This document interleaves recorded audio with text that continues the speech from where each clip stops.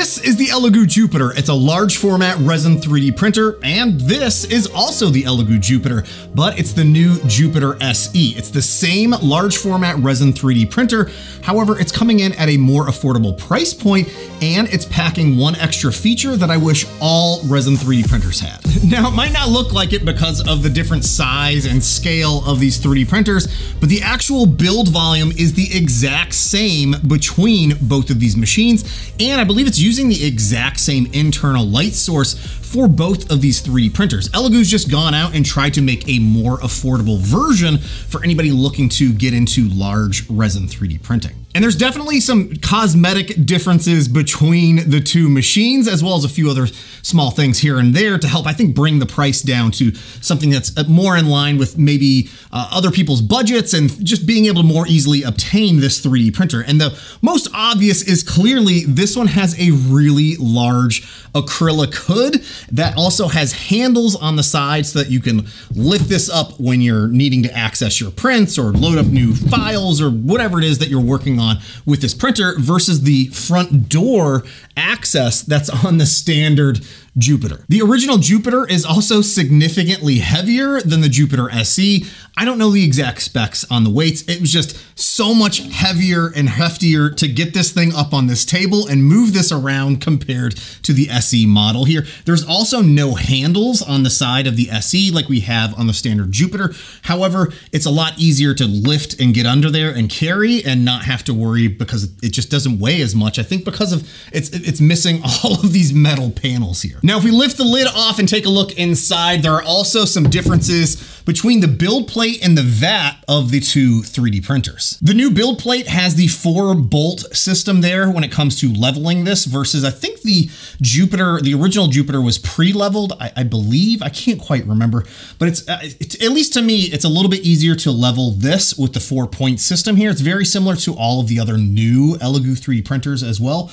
It's still rocking this locking mechanism here to lock it and tighten it in place. The build plate also has the Elegoo textured surface that we're seeing on all of their new machines, where they weren't doing that on the older models of the Jupiter. But the build plates are the exact same size. So if you were looking into accessories or like flex plates, your Jupiter flex plates should fit on the Jupiter SE. Now, the vat is also slightly different. It has a completely different shape because this is now utilizing a different mechanism for auto loading resin. You'll also notice there that the vat does not have the same handle design and instead has the built-in handles on the side, and it's also significantly lighter than the original Jupiter vat. There are also 2 USB ports on the inside, one for the active filtration unit that we saw on the original Jupiter, and they've gone with an electronic auto feeding system here for the Jupiter SE.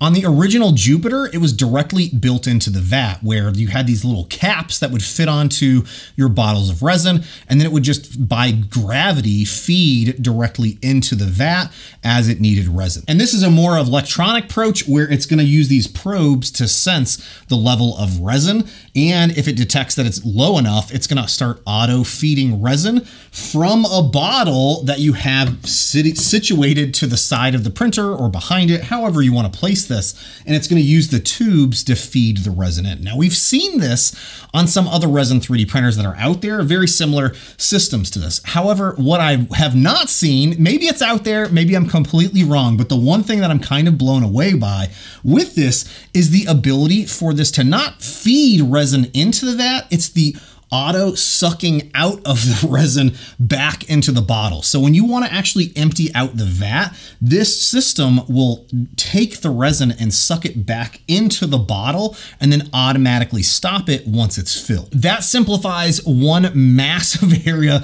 of complexity when it comes to working with any large resin 3D printer. And that's when you have a vat full of resin and then you need to swap it out, the process of just getting that and then pouring it back into multiple bottles can be very cumbersome and messy. This alleviates a lot of that. Now, the process isn't entirely quick. I think it was about 5 to 6 minutes for it to mostly empty the vat that I had filled up here with resin. And then you can remove the bolts and tilt it sideways slightly, and it will again continue to feed back into the bottle. But even that made it so much easier to then lift the vat out and then completely dump it back into a bottle versus the old method, which was lifting the entire vat full of resin out and then trying trying to pour it very carefully back into a series of bottles. And again, you're gonna get the same build volume and screen resolution from the original Jupiter here on the SE, which is 277 by 156 by 300 millimeters on a 12.9-inch 6K mono screen display that's gonna allow you to print up to 51 microns. And an additional thing that they've added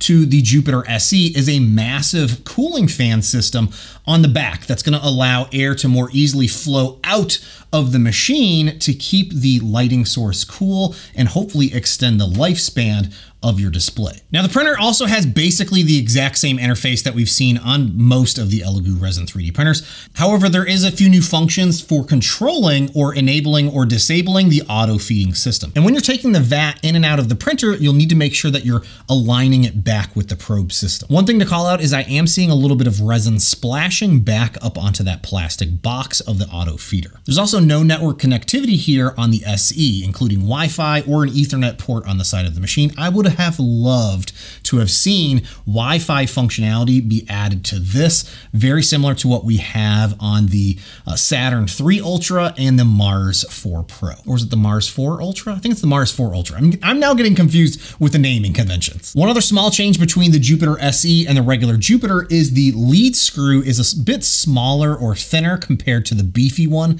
that's available on the Jupiter. I almost forgot to mention the price, which is the big factor for this whole machine, is a more affordable large format resin 3D printer. This is coming in at $700 directly over on Elegoo's website, which is about $200 cheaper than what we're seeing for the standard Elegoo Jupiter. And before we take a look at the prints, I wanted to say a big thank you to Elegoo for sponsoring today's video. If you're interested in more information about the Jupiter SE, you'll find links to that down below, as well as the standard Jupiter. I'm also using Elegoo's Rapid Resin for almost all of these prints, and if you haven't tried it already, you definitely need to order a bottle and try it out for yourself. Honestly, this stuff is pretty great, and I basically don't want to print with any of the other resins. Now I just need some more color options of this. Now, before I did anything, I went off and printed a cones of calibration test that you can easily run in about, I don't know, 30 minutes to an hour, depending on your resin settings that you're working with. And my settings right off the bat were pretty dang perfect here. So I've been running with that for basically all of these prints. One of the main things that I always run off and print are some miniatures. Even though this is a large resin 3D printer and you expect some large things, I wanted to max out the build volume surface with a whole bunch of miniatures and see how those turned out on this 6K resolution display. And they all look pretty good. They're miniatures. The details on them look really clean. I mean, unless I'm getting in there with a microscope or fine, the optics there, I'm not gonna really see any major flaws or issues on some of the prints. In some areas, I can slightly detect some layer lines there, but you have to look really close on these things. If your primary focus is just printing miniatures and those sort of things, I'd probably recommend just grabbing an Elegoo Saturn 3 Ultra or two Elegoo Saturn 3 Ultras instead of this massive one here. However, if you are into printing really big things like this goat skull that was from FotisMint and Charo Zuck, and it is just amazing. This was printed in multiple parts here, and I'll have the times listed on screen. 0.05 layer height. This print came out so friggin' good. I am just loving the details on this. You can definitely, when I come in, and I'll try and get some close-ups of where you can see some of the layering of where it's building up on the top surface there, but it's very hard to notice unless you're specifically looking for those things. I am also planning on painting this and finishing it because they offer not only is there a stand version, which is what I printed in resin here, I'm gonna print the actual filament version of the wall mount so I can paint this and get it wall mounted here in the studio. And this is easily one of the coolest things that I've printed all year. Oh, and one of the best things is that the files, they had a pre-supported version specifically for these Jupiter-sized 3D printers. So I just needed to load it up and hit print. Now, I also wanted to do a little bit of a print compare between the original Jupiter and the Jupiter SE. So I reprinted this Gambit bust by JPSmith Sculpts, and I could not be happier with the results that I'm getting off of the Jupiter SE. Now, here's the big problem. I went to record this video and I grabbed the Gambit head, and you're probably noticing, hey, he's missing the little stick that was sticking out of his mouth there that he, has in his mouth. Yeah, it's because I dropped the head on the ground and that little bit snapped off, and I cannot for the life of me find it to secure it back in place. So I might just reprint this here overnight so I have the completed version of it that we can take a look at. Now, this might not be an entirely fair comparison of looking at the original bust that I printed, I don't know, 2 years ago now, versus this one, because the original is a bit banged up. I never finished it or painted it or anything like that, and it's been sitting in a closet in a box there. So it's a little scratched up and doesn't quite look as good. Also, I think I didn't have anti-aliasing turned on this original print, and you can definitely see on the sides of the head where some of the print buildup marks were occurring. But on the newest version here, I did have anti-aliasing enabled, and you can't see that at all. The details just look incredible on this. This is exactly what this machine is designed for, is printing big, cool sculptures like this. And again, one thing that you're definitely gonna have to consider between the Jupiter SE and the standard Jupiter